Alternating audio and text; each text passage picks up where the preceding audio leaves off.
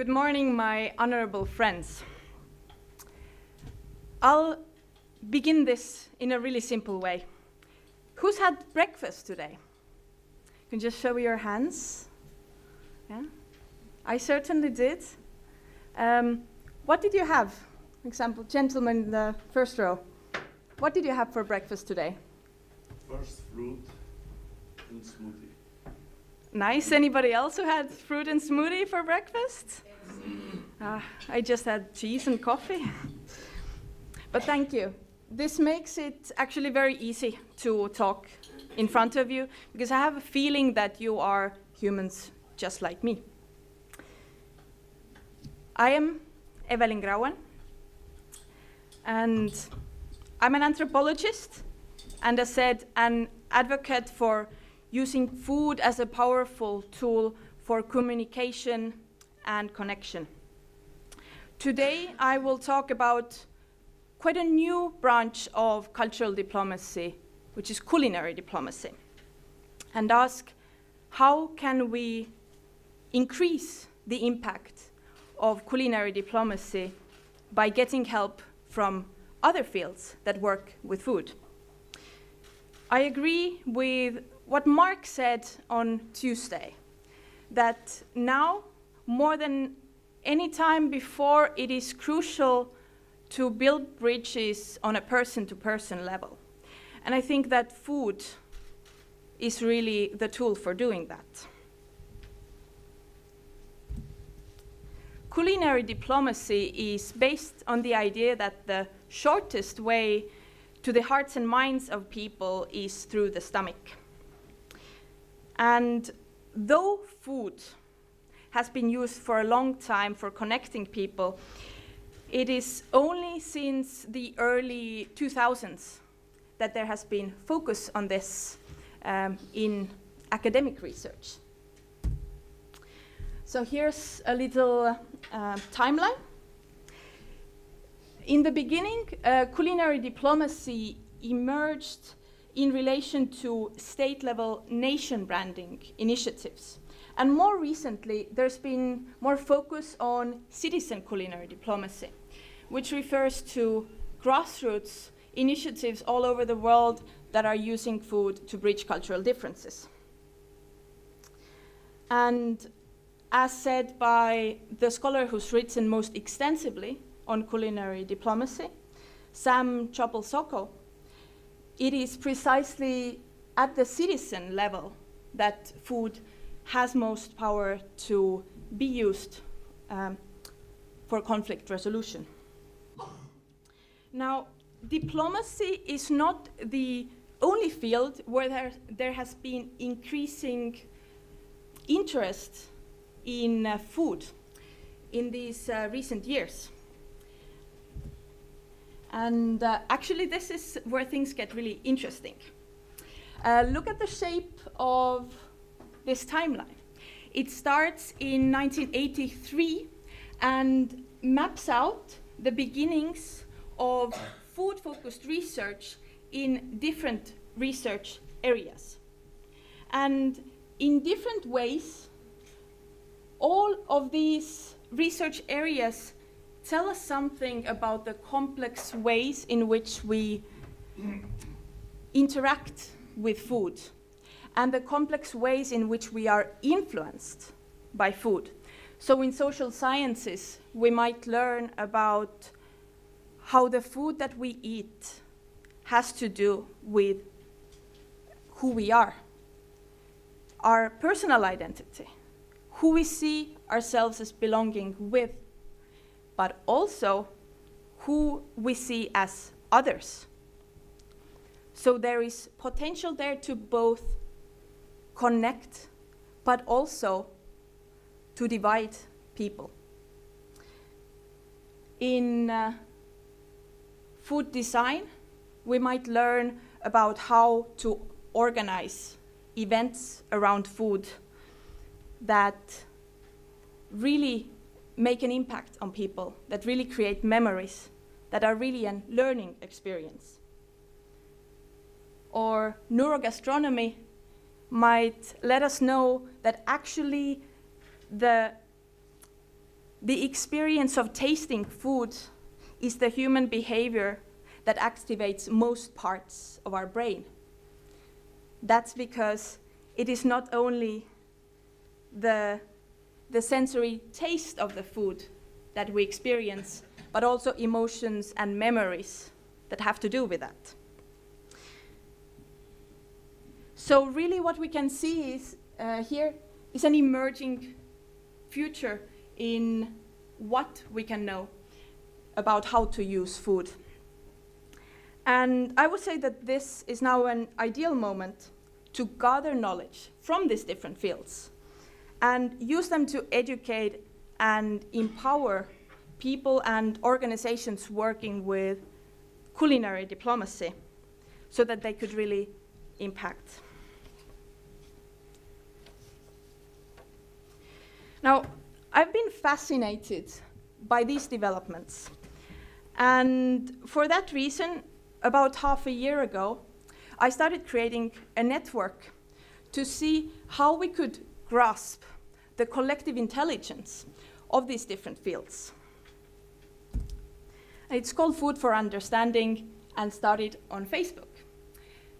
Why use social media? Because it allows to create conversations that are really equal, immediate, and impactful. Now here's the important thing.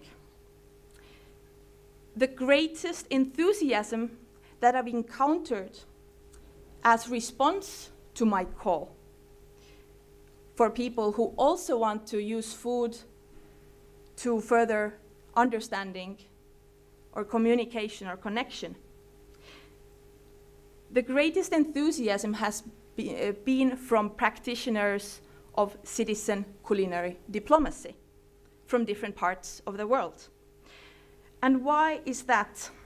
I think it's because they really directly experience the impact that their work can have on individuals and also on communities. And they experience the urgency that is in this work to respond to our challenges. And the wish to connect, share experience, and gain new tools. This leads me to a little case study. This September, I was invited to be part of the first international youth exchange dedicated to culinary diplomacy. This took place in Slovakia, and there were 50 young people from 10 different countries participating. During the day, they learned about culinary diplomacy and had discussions about social and cultural issues. In the evening, they were organizing cultural dinners to each other and also for the local community, as there was a food festival happening. Now, this combination is really interesting because although the main aim of the program was for the participants to get to know each other and connect with each other, they were also learning the basics of culinary diplomacy. They started to practice it and imagine its possibilities. The impact that this week had on the participants really surprised me. And let me quote two of the participants that I really remember well. One of them, a Lithuanian participant who had been part of a number of youth exchanges before, said that the friendships that were made over food were simply deeper and truer. Another participant from Iran, for him it was the first time to be in Europe. And on the last day, he said, "I had so many cultural shocks. Now I feel love from all of you." For me, this really illustrates how well that program worked. And of course, being a pilot project, a lot of things went well, but a lot of other things could have gone better. but how to go about starting a successful project of culinary diplomacy. And how could we help youth to do the same? For example, after that program, they go back to their countries and they want to make a difference, bridge a gap in understanding in their community. Up to now, there has been no framework, no playbook or toolbox that would help to start a project of citizen culinary diplomacy. The discipline, of course, is young. But as I mentioned, there are many people around the world who are experimenting with this. And at the same time, there's new, impactful knowledge in other fields that could be used. So building on this, I think a next step for a culinary diplomacy that really acts would be to work on how can we design really impactful citizen culinary diplomacy projects. And I've tried to make the first step towards that. What you can see on the screen is a first version of a citizen culinary diplomacy project canvas that I started developing during that youth exchange. Its aim is to be a clear and easily usable framework for either starting or improving citizen culinary diplomacy projects. Now, of course, this is only the first version and a start of a conversation, so I'm really looking forward to collaboration with practitioners and experts who would like to work with us.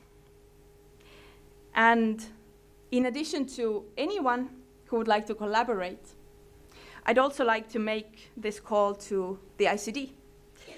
So I'd love to see some more stepping up on the topic of culinary diplomacy that's on the rise. And what if we organize a symposium that is dedicated to culinary diplomacy? Bring in experts from different fields, practitioners from around the world, and together find the tools that help us to empower projects that really have an impact.